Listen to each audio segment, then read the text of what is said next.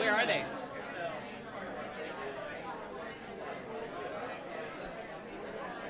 Do you know where they are? Yeah, there should be the first thing that was on the screen when you came in here. There wasn't anything on the screen. Oh, this happened in the other room. Right, okay. Hold on. Where's my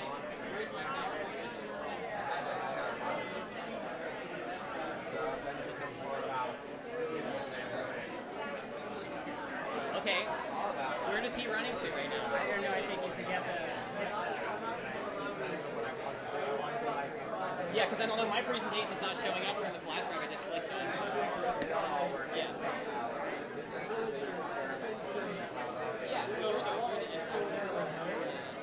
Yeah, I saw one.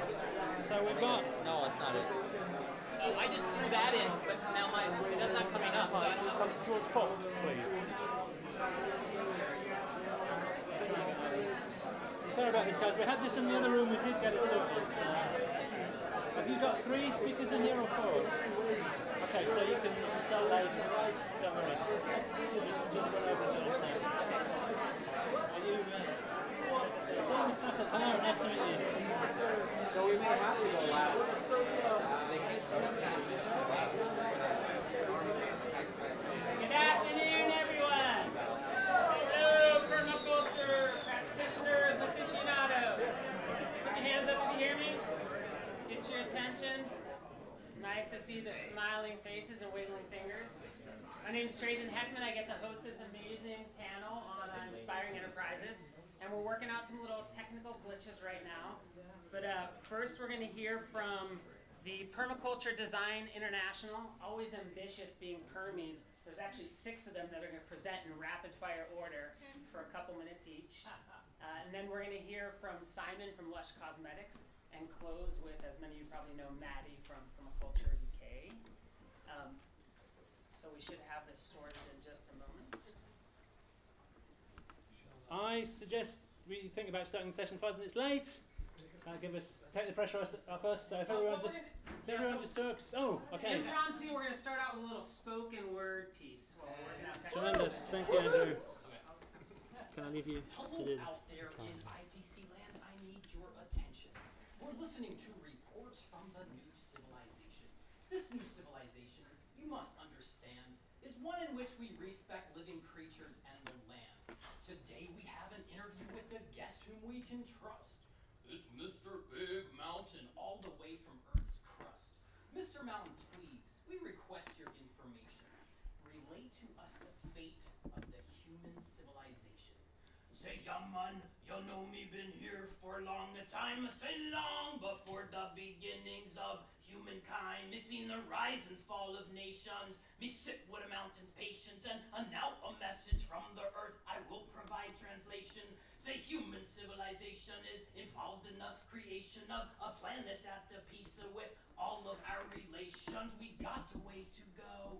But of this you got to know, that if you were to heal the earth, you'll reap just what you sow. Say heaven on the earth as above and so below. This garden can be yours if you choose to let it flow. Wait. Choose to let it flow? Just what does that mean? We humans need advice that can be heard, felt, touched, or seen. Mr. Big Mountain, we need a what, a how, or who. Tell us, Mr. Mountain, what can we do? Say, you can begin in your very own backyard. To say, plant yourself a garden even if the ground is hard. Create a household compost, and your plants will grow most. And cook the food you grow to share because you are a good host. Respect the 4 elements, earth, air, water, and fire. Reducing your consumption is something to which we aspire. Say, be good to yourself and work for planetary health. And know that in the world you don't need money to know you have wealth. Well, thank you, Mr. Mountain, for your information. That's all, folks, for reports from the new civilization. Please stay tuned for our upcoming broadcast and think about a new world where the earth is first at last.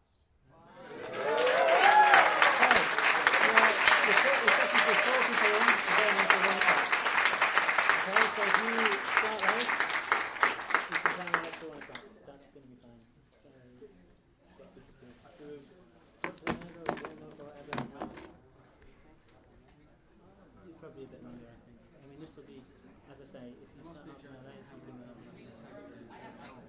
can we can only have one computer plugged in, and if we're going to fix this one, we need to be working on this. Yeah, you can do that. Cool. It's nice. That's absolutely great. Yeah. But as I say, if you start late, just finish late. All right, so we're taking a little more time to work out the technical issues. This is a great chance to work on the question that Andy gave us in the opening presentation. Does everybody remember what that question was? No! Does anybody remember what that question was? Stefan, he's a man in charge. I don't remember. No? No, not even me. What was it? What kind of world? What is our biggest dream? What is your greatest hope for the future? What is your greatest hope for the future? So find someone you don't know, ideally on either side of you, and chat for a few minutes. And we'll have PowerPoints ready before you know it. So you know what the problem might be? The computer was turned off.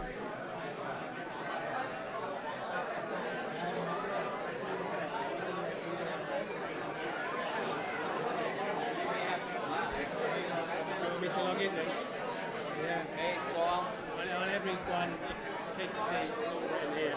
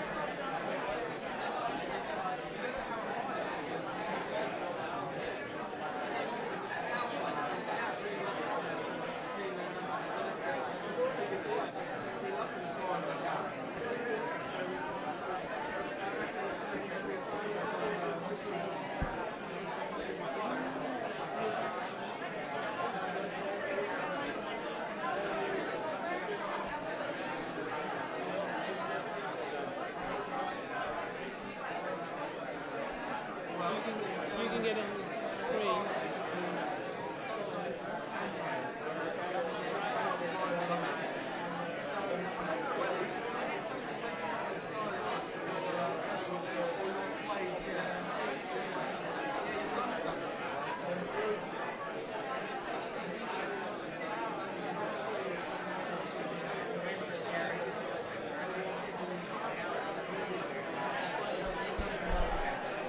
Basically, it's going to detect the operating system that can be reloaded the space. If I play now, theory,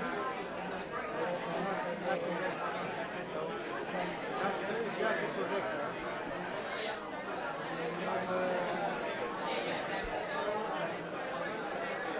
So,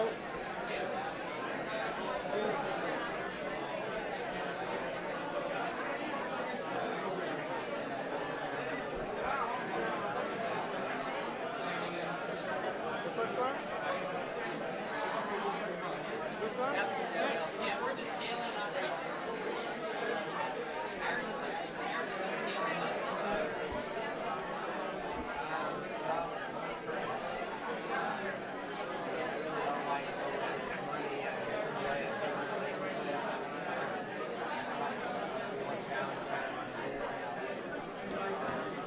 I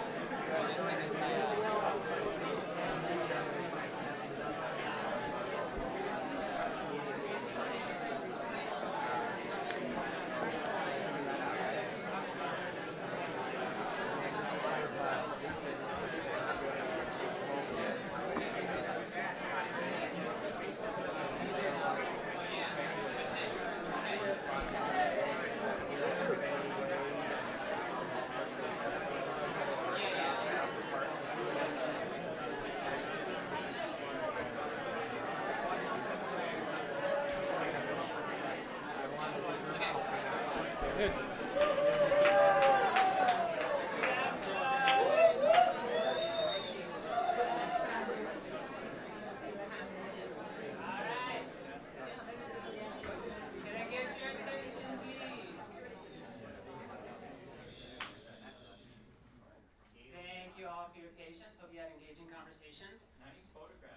as recognizing the need for scaled up professional level responses to complex global challenges, a group of very accomplished permaculture designers, each having 15 to 20 plus years experience running businesses and doing permaculture design, they formed a collaborative called the Permaculture Design International. And so you're going to get a brief taste from 5, maybe 6 of them. Jeremiah's double booked. And please welcome our poet who you already met named Andrew Millison. Thank you very much.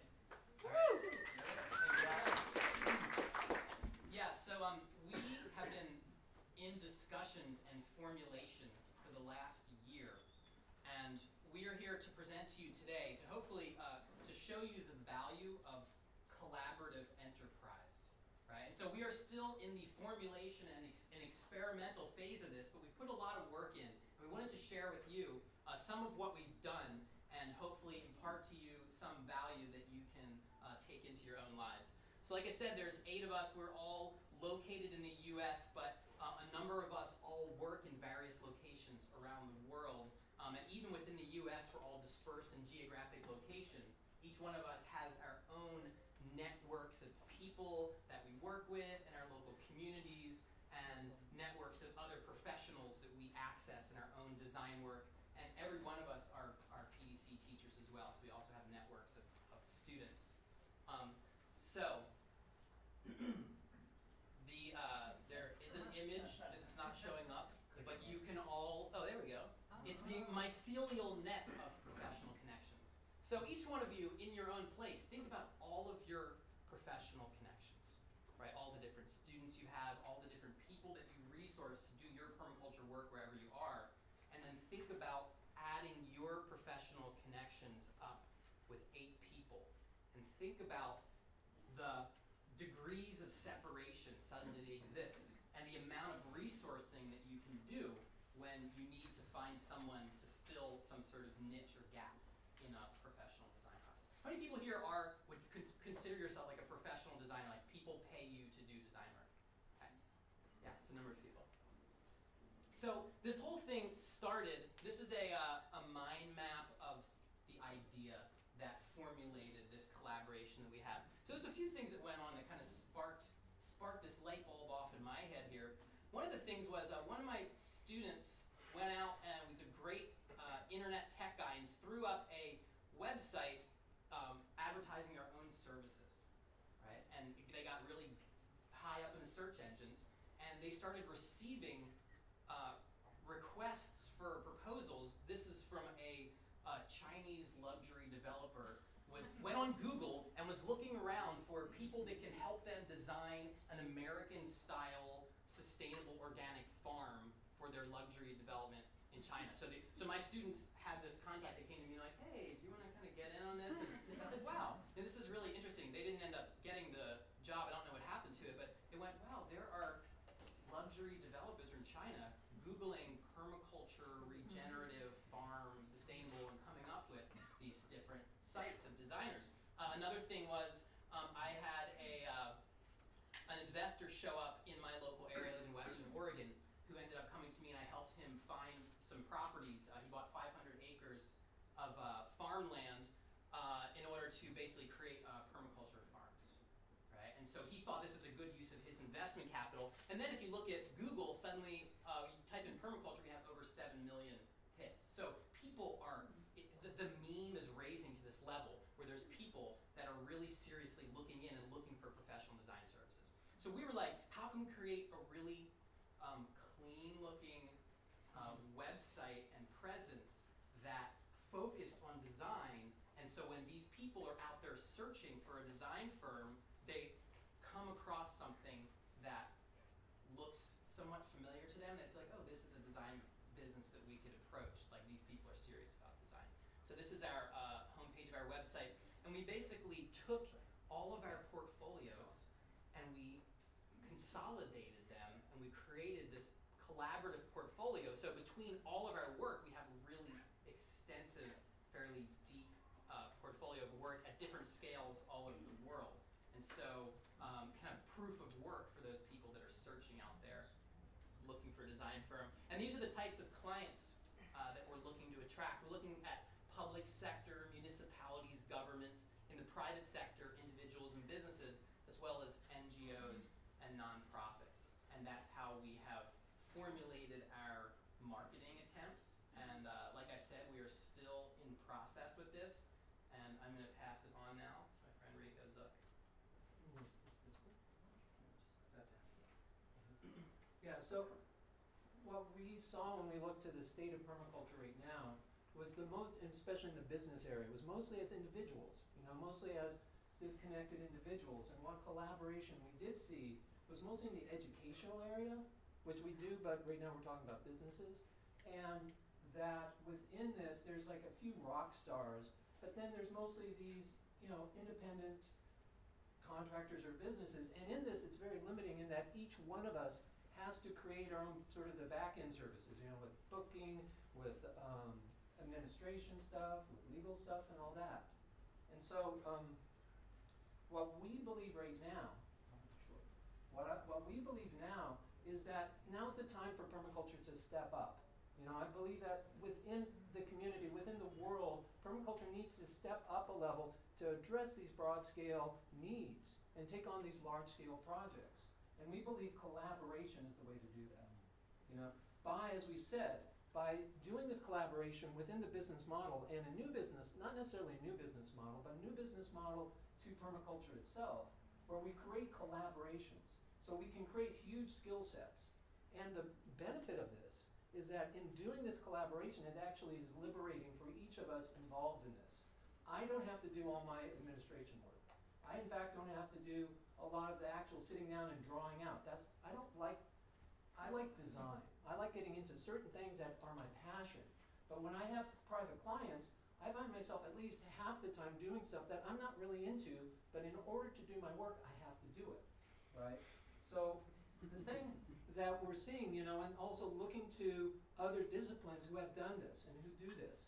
But when you look to permaculture, you don't see this model too much in permaculture at all. And we really feel that if we're going to be effective as a community, if we're going to be effective in a lot of these things we're addressing at this convergence, we need to create collaborative systems. We need to do it. So with that, and the idea of them is that streamlining.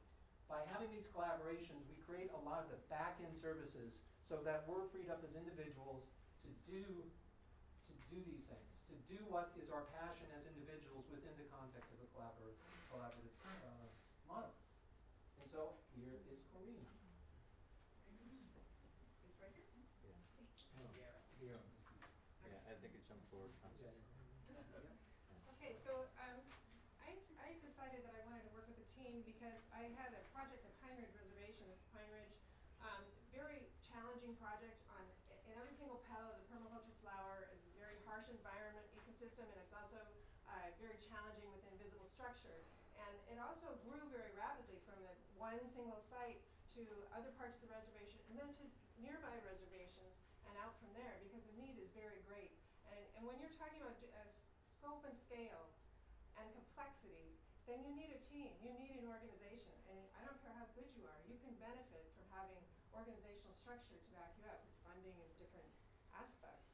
So we decided to get together so we could handle more the larger projects and really make a difference, not just dabble. We're doing backyard gardens, which are great and they're really important, but this is more scale. So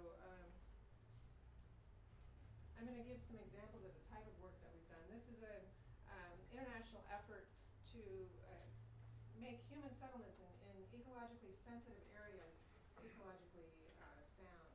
And so that's one of the projects that Rico worked on in India. And then this is a project that Jeremiah worked on in Tanzania, which is working with water and drylands. We have a lot of drylands experience in water.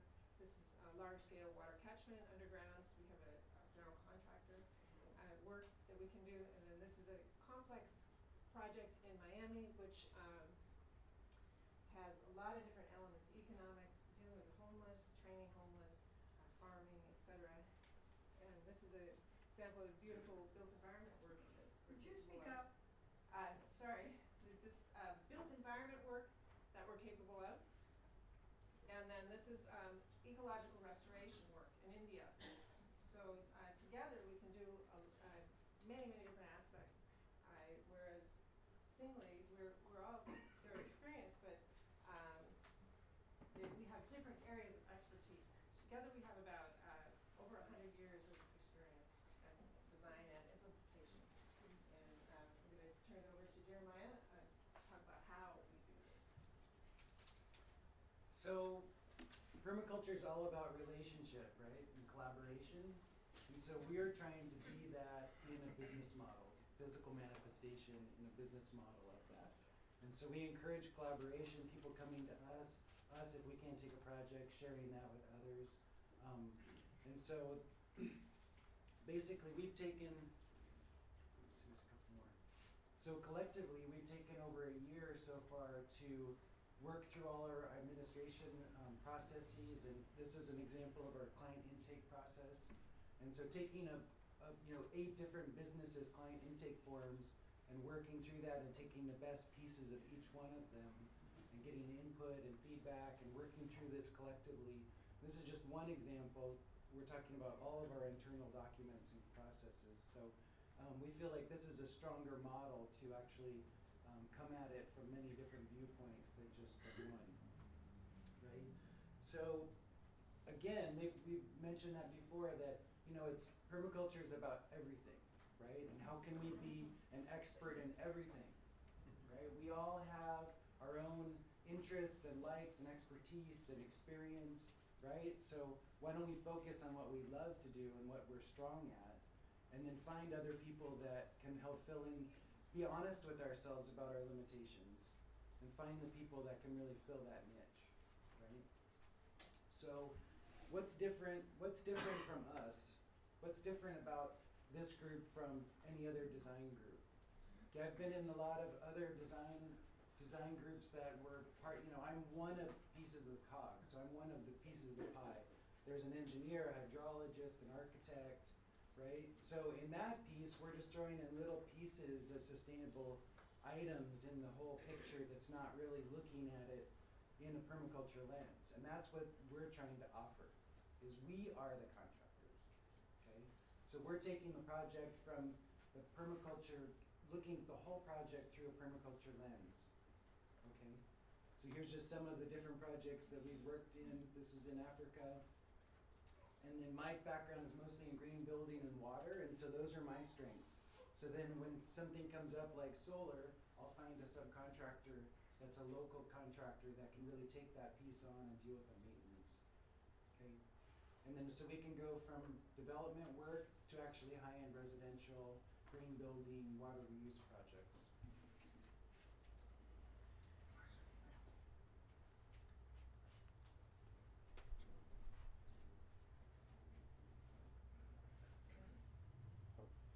Yeah, so the interesting thing about the approach that we're taking is that we want to also create a more complex level or layer which includes the people and have projects that are not just a site or a project and we walk away, but it really is about the long-term viability of that project, right? And so it involves paying attention to enterprises and social systems and how that people are going to live into it over a certain period of time, right? And so a site or a project, we wanted to be vibrant over time. We wanted to keep living and keep going, to thrive and to be there for the long run, right? So that implies all sorts of other design pieces that you might not normally consider for a physical site.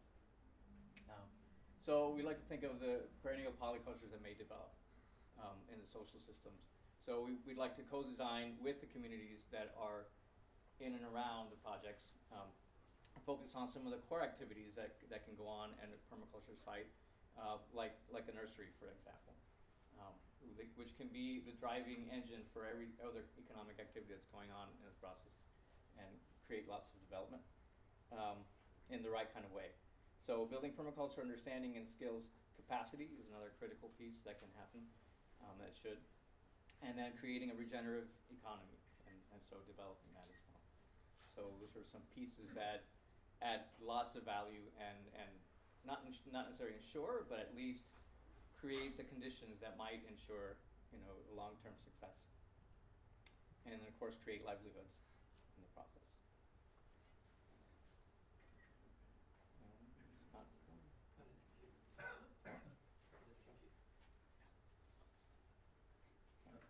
Cool.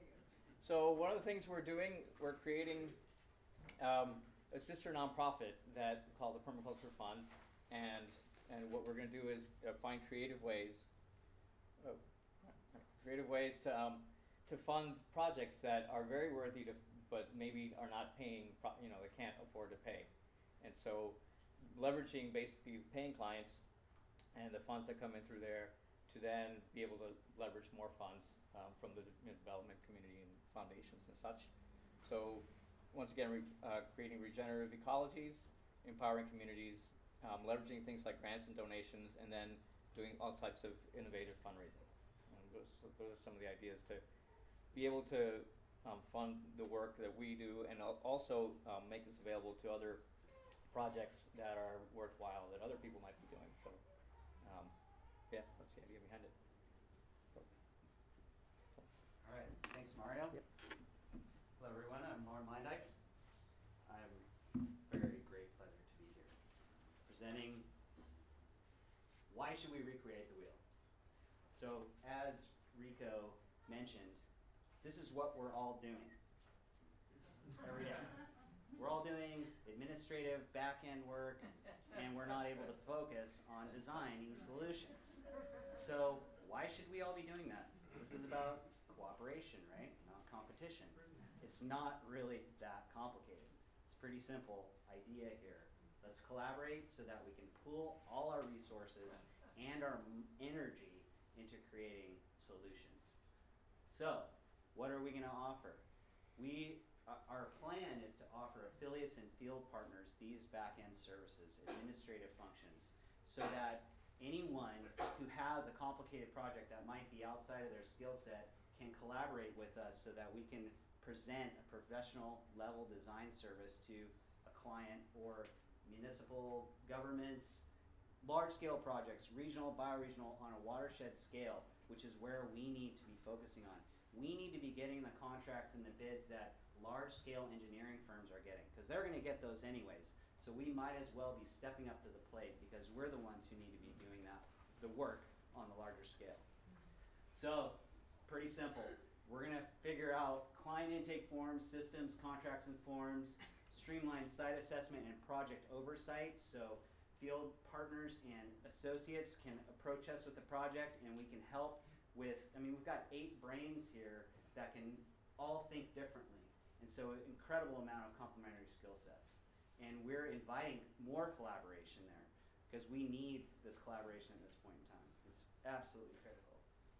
And then also, we can pool our resources together and create access to resources and technologies, like, for example, expensive computer programs or LiDAR mapping drones that individually would be hard for us to purchase. However, together, we can put them together. Oh, my time is up. So, with that, I pass it on to Andrew again. Yeah, so just in summary, that other image didn't show up. Well, so in summary, we haven't even officially launched this yet. We've just really been working in our pod to formulate the structures that are going to be able to contain our vision. And we've already had, just through our own connections, we have 2 other members to our group, Bertrando and Jenny Pell. And Jenny Pell is somewhat of a rainmaker in a sense, where she just has lots of connections with larger clients. And we already have some people in Belize that want to develop a 1,000-acre eco resort that have already flown Mario and Jenny down there for an extended client interview and site visit. We already have a former student of mine who is connected with the Iraqi government. They're talking about doing training and design in Baghdad. We already have all these different threads developing, and what we're finding thus far in our experiment is that larger clients are looking for more organized, more professional looking design firms to do permaculture. Like, this is actually a need that is out there, and we are finding the proof of that before we even are marketing in a public way, right? So, our take-home message is really the strength of collaboration, that we can do more, we can accomplish more, and we can get permaculture mycelial threads of permaculture farther out into the places where it's needed by pooling our skill sets and our resources. And so I want to thank you all. .com. So that's our website right there, permacultureintl.com. And so I want to thank you all for, we have a question and answer session in just a minute. Thank you all for listening to us. Can we get a launch applause?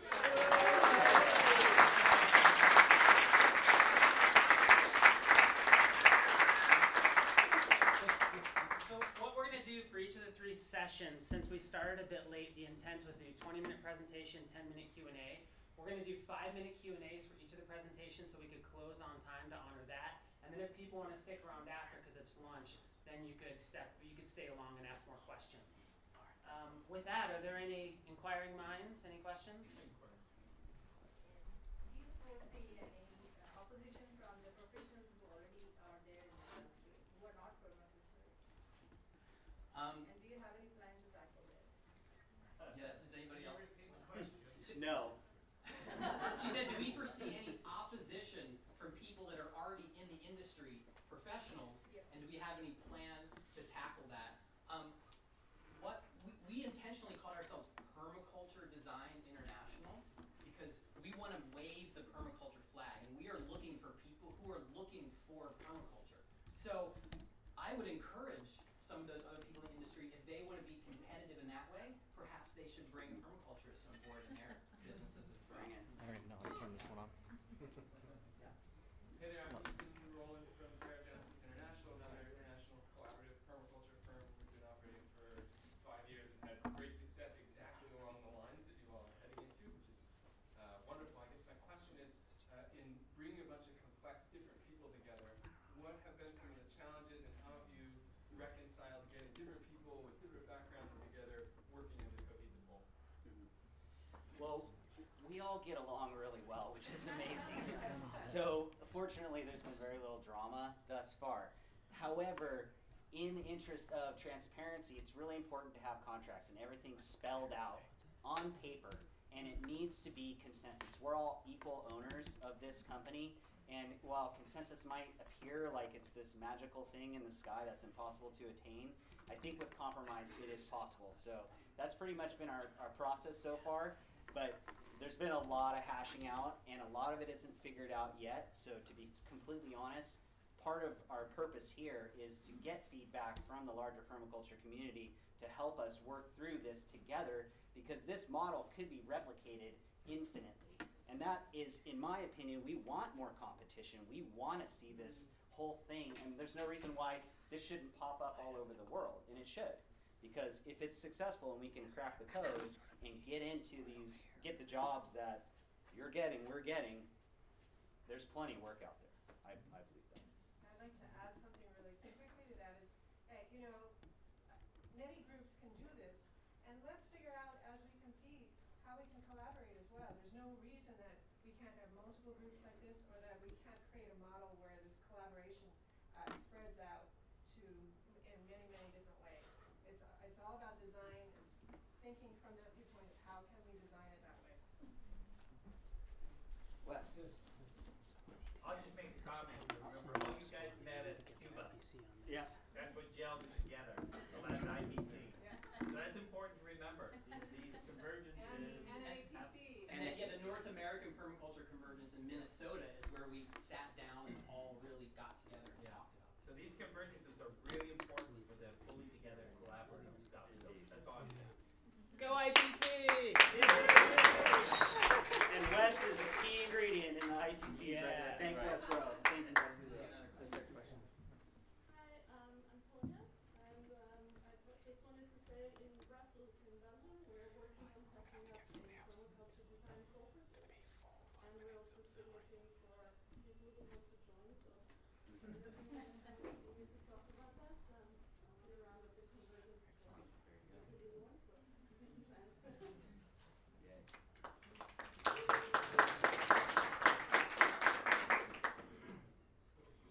I'm Claire from France. We are designing almost the same, more on, for the moment, agricultural projects inspired by permaculture. And we are trying also to do kind of ethics banks, but it would be after the the rest. So we are working on that. I was just wondering if all these guys and other people working with you have done a PDC or something which everybody shares the ethics of permaculture, because it's a question in our group and just a question. Okay. Well, yeah, I mean, we're all teachers. I mean, we're fairly Yeah. accomplished in terms of our core of 8. It's like, yeah, we're pretty second generation, long experience. And just with the question of ethics, in terms of one of, I see the biggest challenges of moving up into the broad scale, very high level stuff, is maintaining the ethical basis. Because I am very, and all of us share the idea that once you step outside the ethics, it's no longer permaculture. Sure. That's what I love about what we do. And so the huge question for us is not that we're just going to accept any client that come to us. We're talking about client intake and selecting our clients as opposed to accepting and saying, oh sure, we're going to do it. And we're very adamant about creating a way in which we continually do that throughout the process. And if we are halfway through it and we see that actually this project is more of a green wash or there's this other stuff, maintaining the ethical base where we can step away from the project because we actually see that underneath there is these issues. And I think that's one of the biggest challenges we're going to face as this, the type of scale we're going to. So it's a huge question. Alrighty, so we are going to transition now, similar to what Holmgren said, working through our second phase of technical difficulties. Simon's going to go ahead and step up naked without his PowerPoint. And so I'd like to introduce Simon Constantine, who's the head of ethical buying and head perfumer at Lush. He buys and sources the ingredients that Lush uses in their products. He helps set up co-ops with local people. He helped establish the Slush Fund, which you all heard about. That's helping Pern launch. Can we get a little hand for that? Helping launch Pern.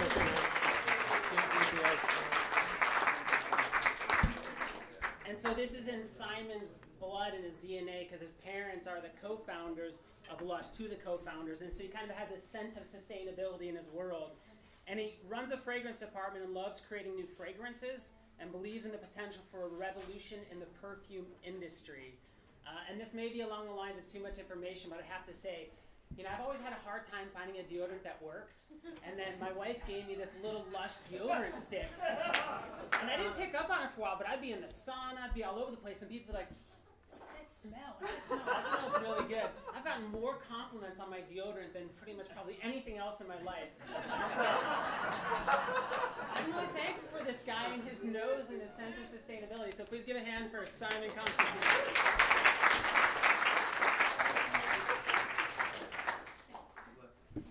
Hopefully soon. Okay.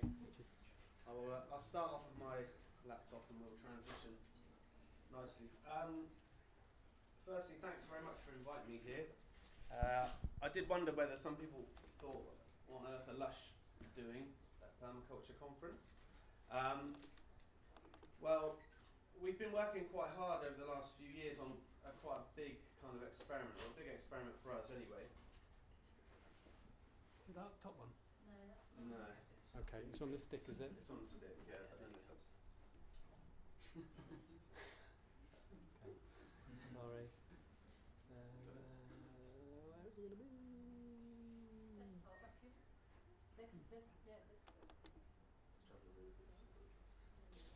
And then I've got to work this thing that I've seen everybody. Yeah, so... Bear with me. I think you shouldn't pay attention to I know, it's so difficult, isn't it? So the experiment really has been around permaculture and marrying that to business and looking to see how you can really kind of form sustainable, financially resilient enterprises with permaculture at their heart. And not only that, but looking at kind of the supply, so from my perspective, the supply of raw materials. As a perfumer creating ingredients, I really love good quality materials and I care a lot about where they come from. And so it's really understanding that fair trade, sustainable, organic, all those things have been really great and have taken us to this point. At Lush we've supported a lot of those movements in the way that we can, either by buying ingredients or for fair trade. We're a part of their initial cosmetic standard. Yeah, you can leave it on there, that'll be fine. Okay. Ta-da! Does the flicker work? Good. go to Has to be on the presentation, view slide mode. presentation. Yeah. View presentation. View. Down, down, down, down. That's it. Yay! Yes. Sorry. Perfect. No. Alan gets a drink Seamless. like that. Yeah, seamless. Yeah, so really trying to understand that and kind of look at where materials are coming from, understanding the business is driving a lot of problems that we see out there, whether it's deforestation, whether it's movement of people, and impacting on in social ways. And so we came up with this sort of idea. It looks, some of these slides, everything will look slick now. It did not start off very slick. We started with the intention, and then we just ran with it. And we had quite a few interesting bumps in the road. So what we came up with is something called the Sustainable Lush Fund. The main reason we came up with that is because you could shorten it to Slush Fund. And then when we were experimenting, putting little bits of money here, there and everywhere with no receipts and things like that, our auditors got really scared. So that was one of the things that I wanted to mess with their heads, basically. Since its kind of inception and launch, we've donated or invested, depends how you look at it, £2.2 million. That's in 44 projects in 21 countries. So predominantly those are permaculture projects around the world. 7 of which now supply Lush, and this is where it's a slight difference. We've been looking for material that those projects can then supply us, and for them to reach kind of financial maturity through us purchasing the material. So they will no longer need charitable donations or sustaining in financially, they can sustain themselves. And that's what we've been really looking at. Which means that, so in a way, purchasing £240,000 worth of material is more exciting than the donating of the 2.2 million. Because that's ongoing and we'll continue to buy that product. So I've got examples of what that kind of looks like. First we started with a peace community in Colombia, purchasing cacao. This on its own was quite an achievement because it's a peace community, so they're trying to step out of the cycle of violence. 2,000 people who wanted to earn some kind of income, and we wanted to support them in some way. But to get hold of the cocoa, we had to make sure they didn't get hijacked on the way out by paramilitaries and guerrillas. Then we had to make sure that we could get the cocoa to Britain without it rotting, which sometimes it did a little bit. The first consignment we purchased was £50,000, and it took us 9 months to get it from Colombia to Britain.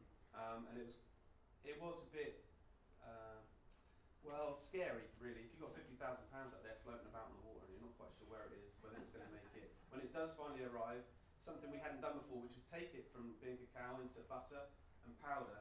Butter we use, powder we don't. And so the team had to really work hard on the logistics of it and trying to learn as we went what that would look like. But that actually made it to the UK, and now we use it in a product called a Peace Massage Bar. I'm going to sell the product to you. Massage bar for the skin. Smells wonderful as well. I'll move on. So next, we kind of struck on that idea. Then this is working. We've got product. We're supporting communities in the way that we'd like. Let's find other sort of individuals or groups that we can work with. And so Paul Yeboah and formed the Ghana Permaculture Institute, and if everybody's familiar with that, I'm not sure. But he's an absolute legend, this guy, absolutely love him. Been out quite a few times to see him. The work he does is incredible. We funded him something like £10,000 initially, and then went out to see how he got on in Ghana with it.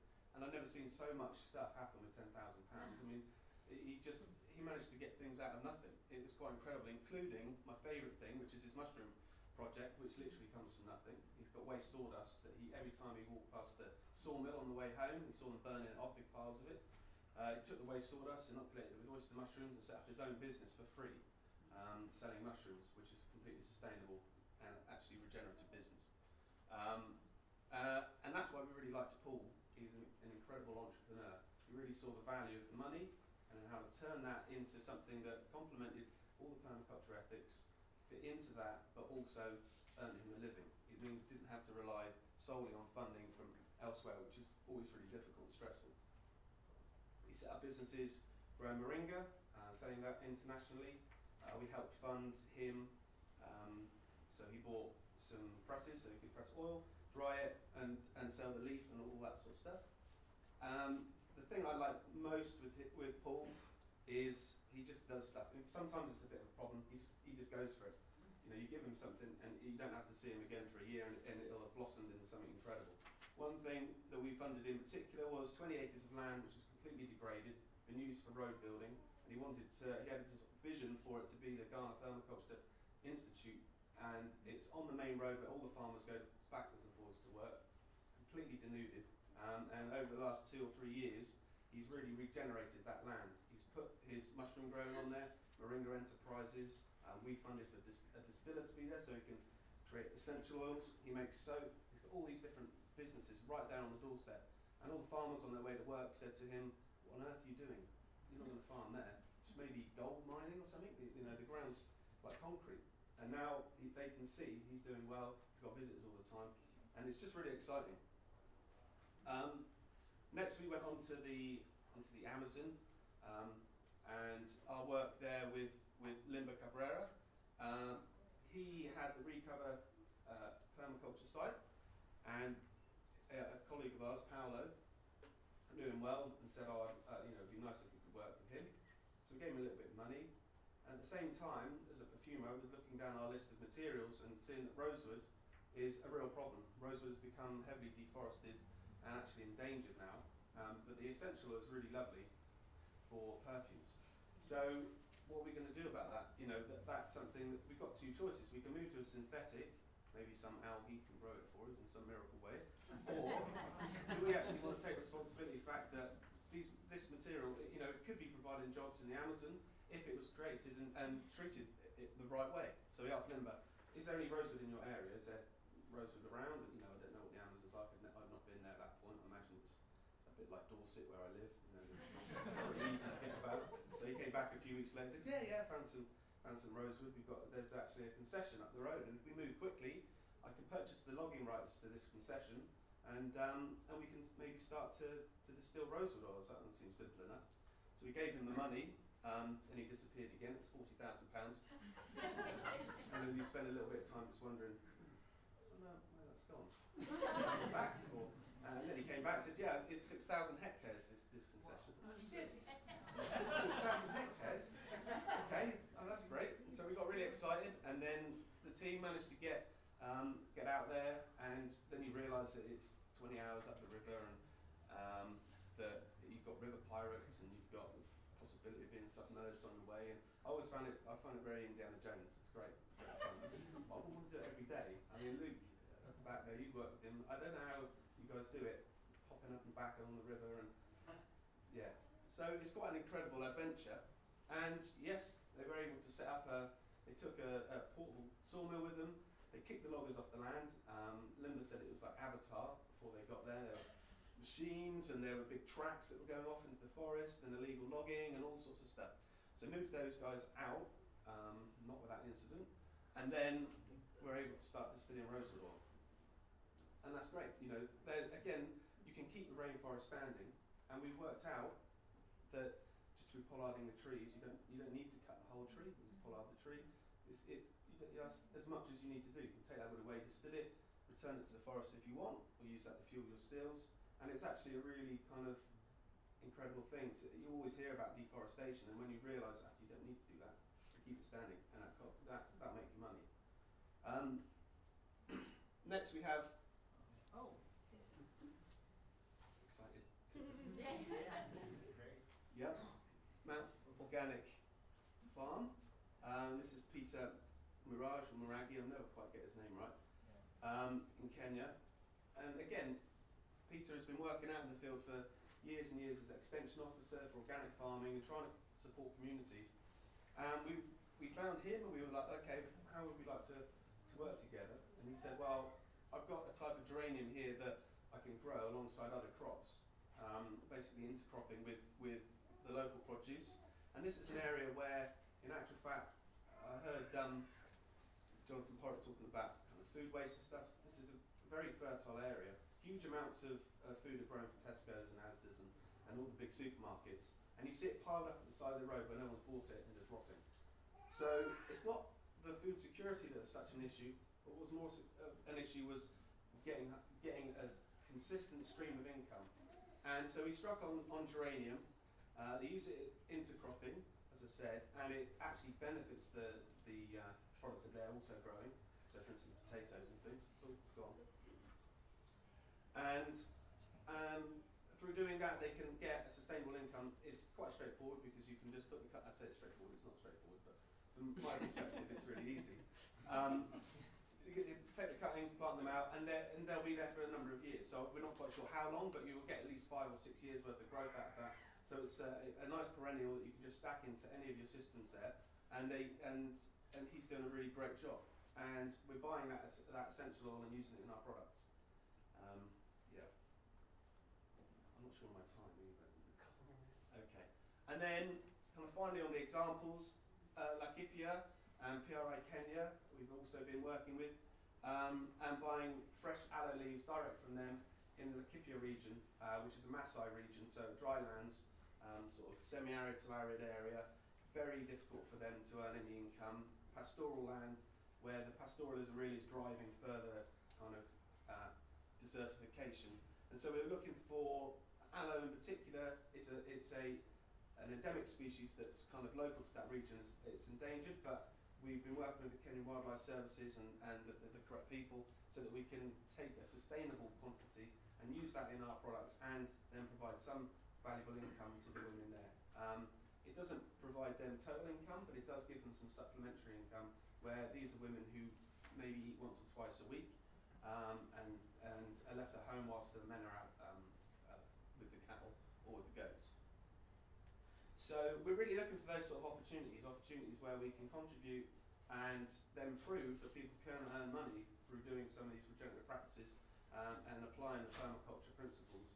And it was something that when we started, we felt, especially in the permaculture world, that it was just ready for that. That a bit of entrepreneurial sort of spirit coupled with all the ethics would do something really interesting. And that kind of edge between a well-meaning, smelly soap company and the permaculture movement could be something quite exciting. And so that's really what we've kind of been working on.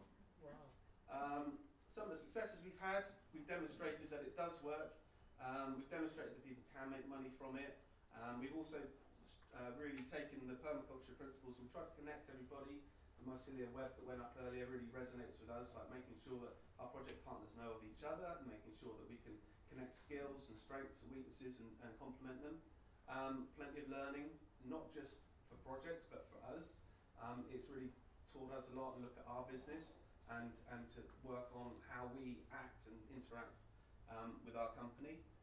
It's given us a product that we can sell, which might seem quite a small thing, but actually means quite a lot, and it gives you a real tangible connection to the material. And it's the thing that I love the most when you see that cycle is closing. You know, you can see you give the money out, and then people have worked hard, and the product comes back, and you've got a real kind of equal feel to it.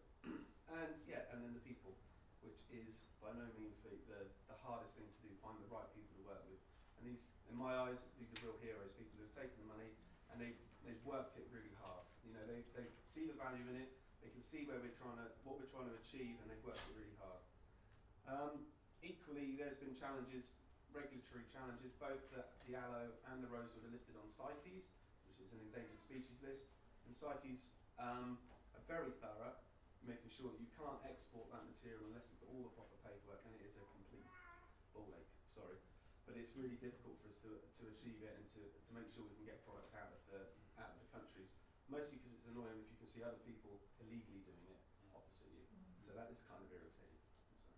So, yeah, pirate snakes, and finally mosquitoes. And I couldn't really finish without saying about the start small and all of that. You know, we've started small, and we feel like we've got some really interesting next steps. I won't have time to go into them necessarily right now.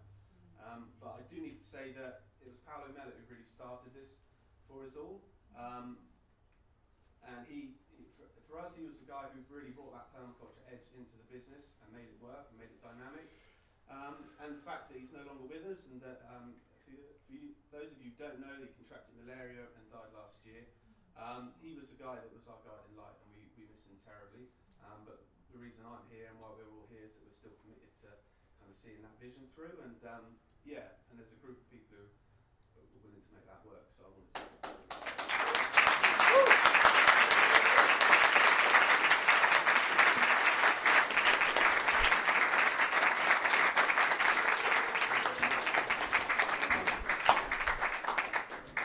Alrighty, so we have about 5 minutes for questions, and again, at the end, we're going to close on time, but if you all want to hang out for questions, we can do that as well. There's a gentleman in the back, and then a lady in the front. How do you determine market value on buying products when it's creating a new market?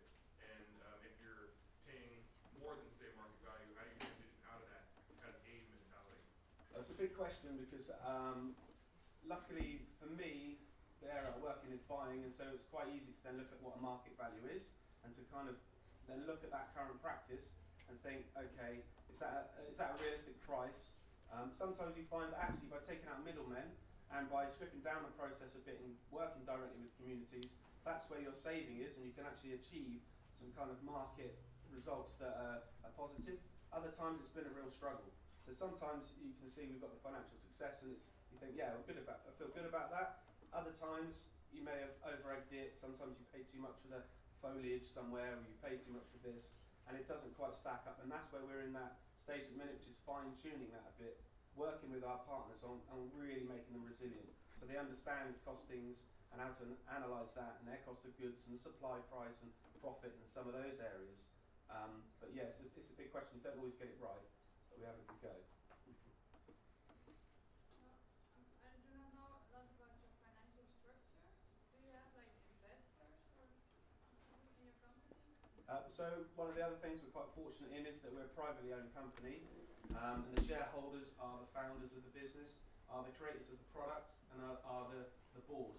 So that creates its own hassles. I say this because I've worked with my parents, and these people, they changed my nappies when I was little. We had previous businesses, they've been together for 35 years. So you can imagine there's a lot of social capital that's built up between them. It's a bit complex, but we're quite fortunate in that we can proceed with those things because the shareholders are actually invested in it emotionally, not just financially. Do you have any intention of changing that structure? Not right now, although we're on an interesting financial period that I can't really go into. So yeah. I have a question with regard to scale. Like for example, when you're starting with experiments in each of the countries, the scale is very small. So maybe it doesn't make sense to export it back to Britain. Are you looking at local produce and local markets as well? Are you helping them do that, or what's your role in that? Well, we try to encourage a kind of resilience. We don't have any exclusivity over the material, so any other company can come in and buy it, which is a bit, there are people who are a bit kind of concerned about that, but that's for the resilience of that project if something happens to Lush. And then also, Paul's a great example where he's really looked for local market, so the mushroom market is local, and then Moringa, which is an international market, and he's balanced that off. And so we do try and encourage the guys to do that. It's just what we're finding is there's time constraints and resource in terms of literally having enough people to do all of that. I'm in India and I see there is a huge, market for the product there. So when you work with the farmers there and you connect with the local market, the whole export and airlifting and couriering and all that goes. Yeah, I think it's nice to have a balance. Certainly from our perspective, I mean, it's the choice of the projects and things if they want to continue to deal with this, but from our perspective as an international business, we're hoping we can find a model that does balance off both and doesn't just cut. Me? Yeah, I think so. I'm not sure. There was a question at the back first. It's kind of a question for you because it's also for the guys before you too, because the output of what you're doing is really great. And this is a question that I'm struggling with too. So how about the input, like the pollution or the carbon footprint to actually get your materials to England, or they used to get to Brazil in order to, how do you balance that? That's why I think that's the next step for Lush in terms of really, we focus purely on the supply in terms of the projects on the ground and working with those guys as an experiment to see can that kind of connection work. Now we're confident that we can get it to work, we're still fine-tuning on pricing and things like that, then it's kind of, okay, what does the rest of the business look like? Because you can't just do that small bit there and not address the kind of the Goliath problem that you have, moving that material, selling it, the manufacture of it once it reaches you. So it can become very complex very quickly. So it's kind of, we've just started focused on the supply, but you're right that then if we're flying stuff in, shipping it in, how should that be done? And looking at those models, but we haven't got those yet. In kind of following that question, a lot of that stuff can be dealt with much better when there's like a group doing it together, like large buying groups, so that you guys have economies of scale and maybe there's like less ecological footprint than lots of tiny people trying to do it on their own. In your industry, is there openness between the different brands that are trying to source ecologically, because the value of the ideal is so much kind of greater than the 5 cents extra each one will make? Or is it more like, no, this is my piece and this is my moringa and I'm not sharing? Yeah, I think that that's something that's still, we've got kind of casual alliances with various producers and cosmetic companies that we've had over the years, just through kind of mutual exchange and bumped into people at trade fairs or actually out in the field. And those are the people we tend to want to work with a bit more, people who are also, there's a lot of people saying they're using natural materials and doing these sort of products, but then when you get out into the field, you don't see them as much. It's very difficult. I can see the benefit of a partnership or some kind of vehicle that can bring people together and to share the knowledge and supply and all of that. But I can also see the downside in that it depends on who you have at the table. We've seen it time and time again, some of these big multinationals who try and influence for their own gain. You know, we've just started to withdraw from fair trade stuff for exactly that reason, where you can see large companies have come in and it starts to water it down. And I think it comes back to the ethics and stuff. So if people share those ethics and you really feel like you've got something and there's a heart connection to it, then I think that would be great. But if it's just kind of one of those business as usual, let's see how we can ruin this movement, then I'm not up for it. So that's kind of a bit. Thank you. One more hand for Lush, Slush, and Simon.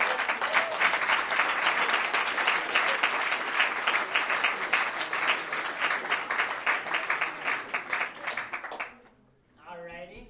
As you see, we have the PowerPoint ready to go by time. So making improvements every step of the way. So finally, we have Maddy Harland, who's been running independent alternative businesses since 1981. She co-founded Permanent Publications in 1990, the first publishing company to develop permaculture books for the Northern Hemisphere. And she co-launched Permaculture magazine in 1992, becoming its editor in 1996. And Maddy's also been involved since the start of the Gaia Education Program and Sustainability Center. She's been featured in 3 BBC programs, her gardens. And I know I've been sitting there, probably like a lot of you all, for a long time reading those beautiful magazines and getting inspired by the incredible stories and interviews. So please give a hand for Miss Maddy Harland.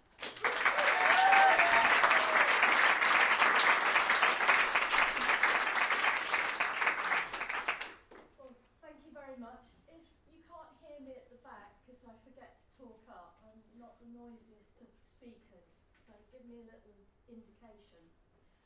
And please ignore the PowerPoint noise. Just focus on the centre of the image. Okay, so business. I actually left university in 1980 and I started my first business, as you said, in 1981, which was actually a Whole Foods shop near Portsmouth. It was one of the first ones on the south coast of England, and we used to go to London and buy natural foods for people like Craig Sands, and then take them back to the south coast. And one time a guy came in and asked me if I had any millet for his budgie, because it was so alien a concept that food could be in biodegradable packaging without additives, and that maybe you could even scoop it out of a bin and not need a supermarket at all. And then my life took me out of being a shopkeeper and I became a natural practitioner. Actually, I'm a psychotherapist by training. And I worked a lot in the complementary medicine world because I could see that food was one thing, pharmaceutical business is another. So that's kind of, and then permaculture kind of rocked up like an amazing virus in 1990 and changed my life irrevocably ever since. So business. So business is usually the dirty thing, and often in permaculture circles, let's be honest, money's dirty, filthy lucre. You know, people do have issues. You know, are you a social enterprise? Are you a commercial business? You know, people still have issues about what Jonathan calls green capitalism. So I want to give you 3 models today, very quickly, and dance across the surface of 3 different enterprises that are attempting to move away. And another thing that Jonathan mentioned by implication was the idea of the circular economy this morning. So our linear systems, so Lush would come along and it would just buy stuff and create stuff and have no sense of the cycle of reinvestment and reducing waste and all those kind of principles. But no, they don't. They're totally different. I think they're an incredibly brave company and one that we should be really proud of that is part of this community because they're really doing it. So this is the, you know, the linear economy, like linear thinking. You know, you harvest natural resources, you manufacture, and then you dump it all. And what we're trying to do is create more circular economies that obviously mimic ecosystems, so produce no waste, always reinvesting surpluses, using fertility cycles to create circular economic models. That's the idea. Ooh, there's the thing. So I just wanted to start with carbon farming because I think that there's so much despair. The 4 horsemen of the apocalypse, sculpturally, actually on the Thames embankment outside Westminster. And when the tide comes up, these guys, it's a sculpture exhibition, when the tide comes up, these guys sitting on horses in suits are drowning. And it's a huge allegory of where we are. And for me, carbon farming is actually one of the great beacons of hope in the world and all the development that's going on. So I'm not going to give you a lecture on holistic planned grazing right now, but this was a monoculture. And this is like, okay, if this is day 1, this is 6 months later. So this had virtually no topsoil. It was a meat farm. It was growing cereals and legumes to feed cattle and sheep. And my friends took over the farm. It was totally ploughed out, no hedgerows, and they developed a cyclical system. And they started to do biological surveys. And they knew when the skylarks were nesting, when the orchids were blooming in the pasture. They threw away all the chemicals that they found in the barns, and they started this animal-based cyclical succession. They planted thousands and thousands of trees in the first year, backbreaking work on the contour.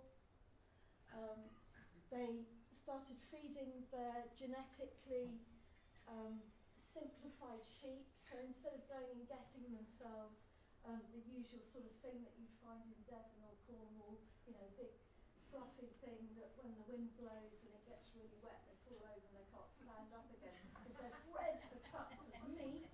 They got these guys, which are all sort of northern species, Shetland and Orkney and Outer Hebrides, tough as old boots, incredibly brilliant grazers who naturally know to go and find tree fodder, forage, the old system. They experimented with goats.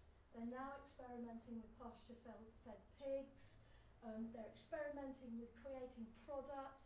So this is an example. They don't tend to kill too many of their sheep.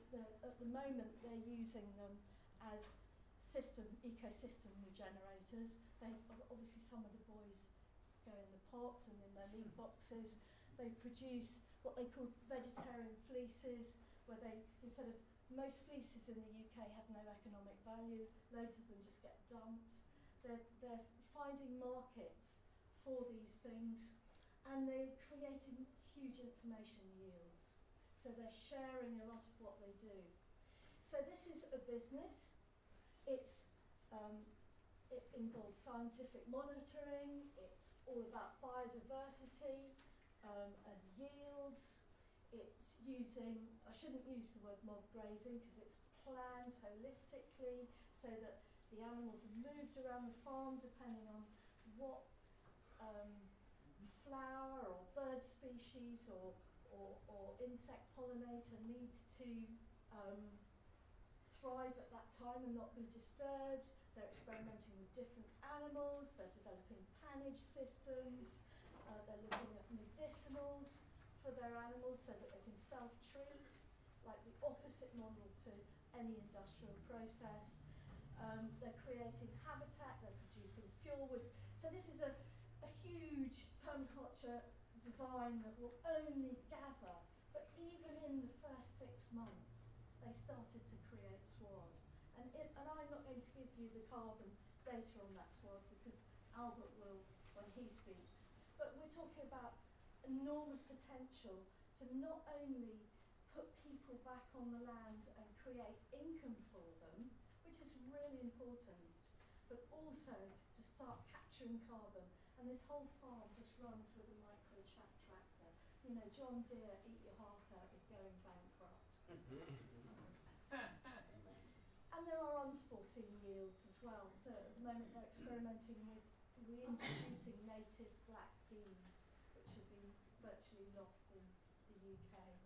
So that's just one. So I would say to you that this is farming as metabolism. There's no waste, there's only cycle.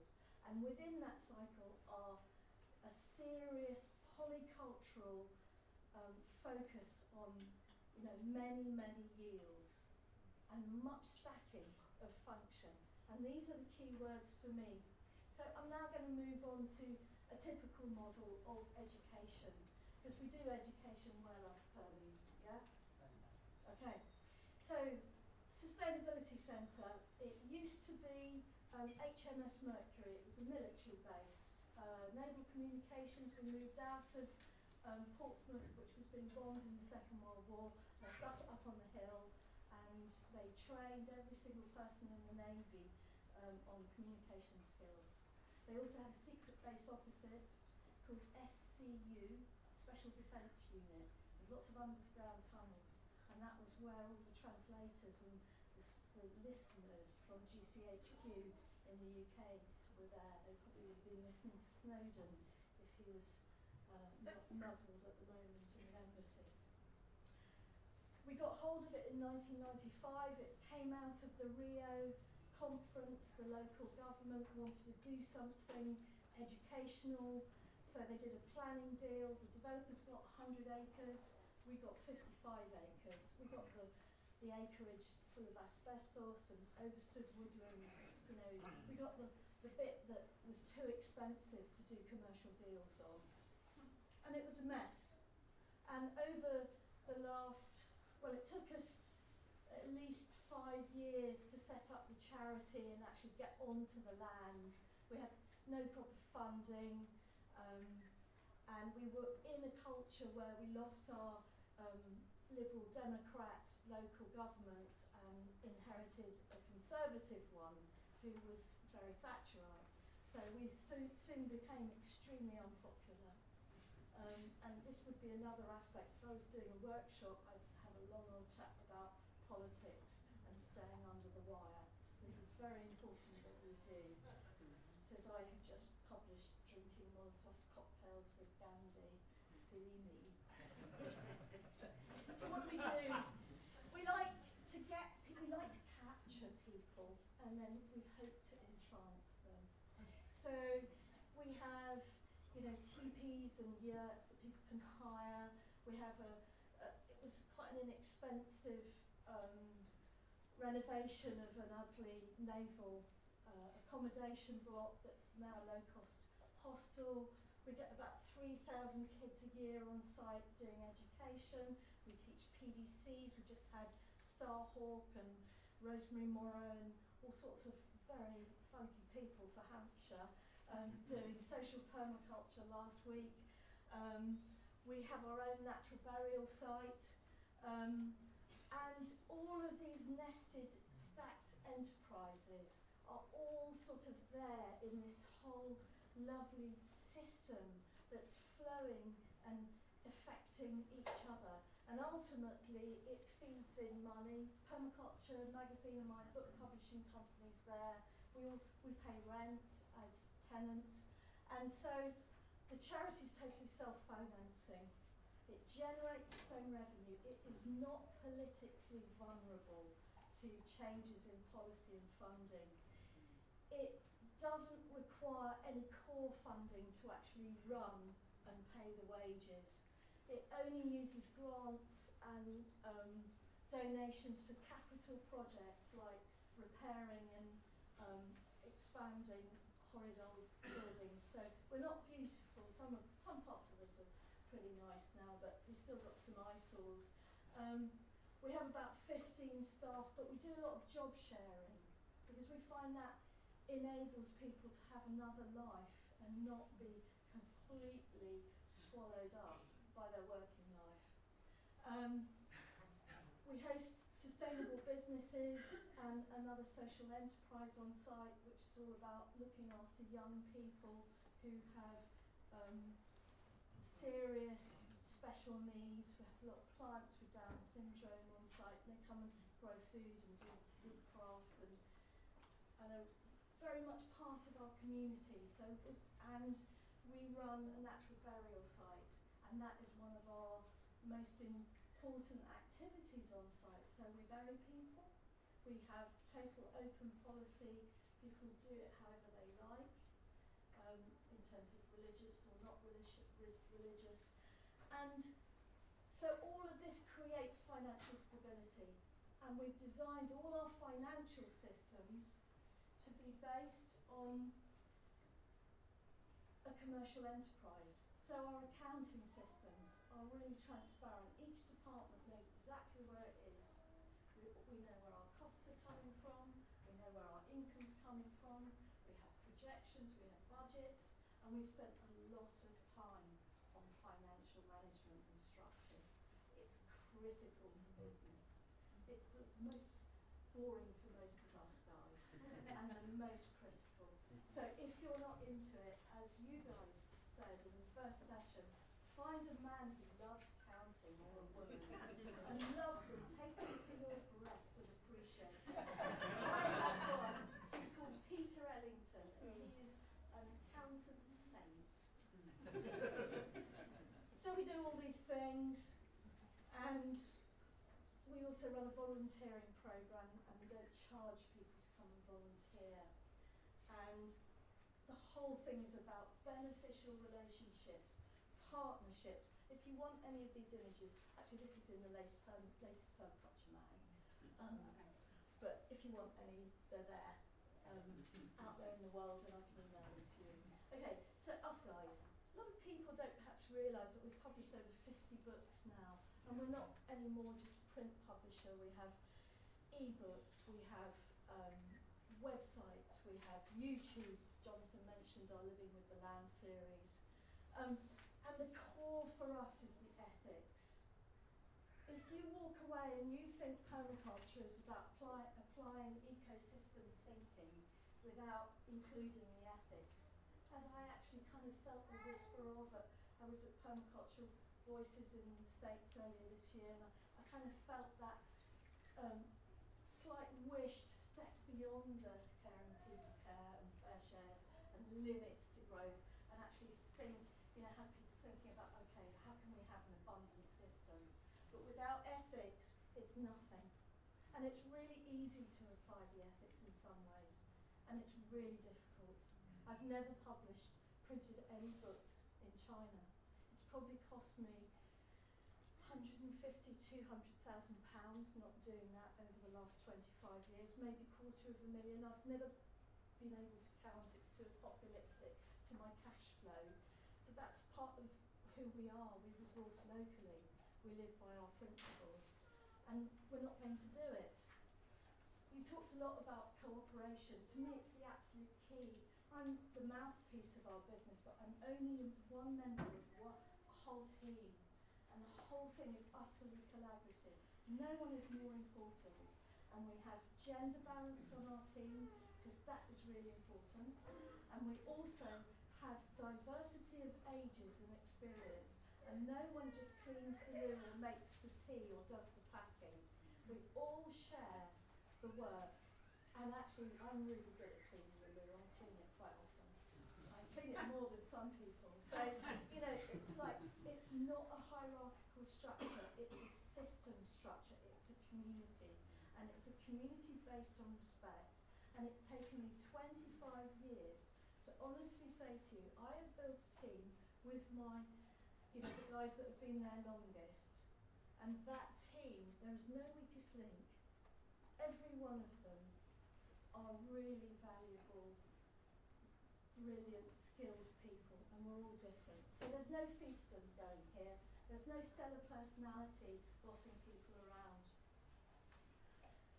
And the key for me to sustainable business is multifunctional stacked enterprises. So when you start to do something as a team, as a business, you have to have 3 reasons or 3 outputs for every project or every aspect or action that you create. It's no good having that kind of old linear monocultural thinking. So we produce a book, we produce information, we produce downloads, we might produce a YouTube, we might produce website articles, and as a media project, we're always trying to maximise the edge of our functionality. How many yields can we create in this polyculture? And this is just a diagram that I don't have time to go into, but it's all about those sort of stacked enterprises, about the system thinking of it, and trying to maximise the edge and the yields. So what are we doing? We're using principles, of course, and for me beneficial relationships have to be essential. We cannot, you know, if you want to reduce carbon, you have to contract out some of your logistics. So we ship books. So it's madness if we're trying to, you know, we need to find ways of working with other people. So we work with David Holgren's people in Australia, we work with Chelsea Green in the States. We print in the States if more book, if it's, you know, logical to do so. We're trying not to ship materials. We're trying to spread viral information. We're trying to observe patterns and then work from them into detail. And of course, things like relative location, which is all about working with local printers and trying to support other businesses. And of course we use, you know, we're totally renewable. Even our server is actually a renewable energy server from Germany, and it's actually cheaper than the fossil fuel one that we used to buy the service from a few years ago. So I'm going to finish now, but I just wanted to say to you that I don't think that even commercial enterprise is just about selling stuff and producing product. I think we have to all look at the gift ecology. We have to develop stuff that we can give away. We have to tithe out, like Lush are. You know, we're not cash intensive, our business. We spend it faster than we earn it. But we are information intensive. So we can give away all sorts of stuff, and we do. We get, you know, there's free access to the magazine while you're here. We give away our Edge5 back issues. We give away thousands of permaculture ebook downloads per year. And we actually find that by doing that, the network grows. And it actually, you know, you give and you take and it comes back to you. So I'm going to finish and just say, stay in touch and don't forget that your projects are what we want to hear about. We want to tell the world about you. Let's give away a hand for that.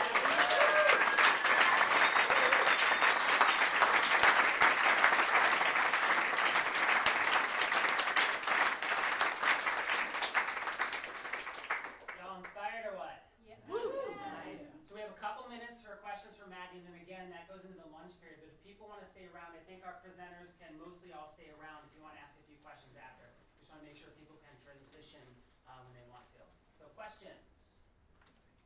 Back corner? Have you ever had to look for investors, and how did you make a selection?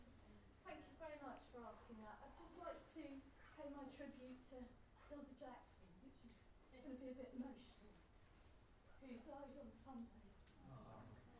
She was one of the founders of the Global Eco-Village Network and our Mother Goose in Higher Education that I was involved with. And in the 90s, when we started to, David Holgram was talking about cycles, and he made me think about the cycles of my business and when there's been serious scarcity. And that was kind of at a pre-social networking plateau when we just couldn't reach you guys because we didn't have the internet. And so we were a little UK publisher, far too small to survive, and we didn't have access. And actually Hilda and Ross Jackson did invest in us, and they employed us to do a number of projects, and that actually saved us from going bust. But I haven't ever had any money from Shell. Next question. It's kind of a logistics thing. Is there any way for us to get access to some of your slides? Yeah, of you have course. some great Yeah, graphics there. of course. Yeah, yeah. What I'll do is I'll write a little blog on permaculture.co.uk and I'll put them all up. Yeah. Thank you. Time for in the back row by the window. Yeah, as a subscription option, if you looked at cryptocurrencies, Bitcoin, is that something you've considered and what? Can you repeat the question? Have we looked at Bitcoin for subscriptions? One of my big problems is our major output financially is printing, and Bitcoin, you know, our printers don't accept Bitcoin, and and my staff, they probably could take a bit, but it might not pay their mortgages or help them live in the southeast of England. So at the moment, the economic climate, you know, we are an hour from London where we're based. The economic climate does not support very much alternative trading. I did actually, with the local permaculture group, we set up a let system in the early 90s. But you know, like so many let systems, it became populated by aromatherapists and plumbers. And you know, the fact is, at the moment, the barter system doesn't work. But we do a lot of gifting, and then we do a lot of exchange and bartering. It's just that we don't use Bitcoin. Alrighty, it is actually time. So let's and so again, all of our presenters are going to come up if you want to stay around. Please give one more big hand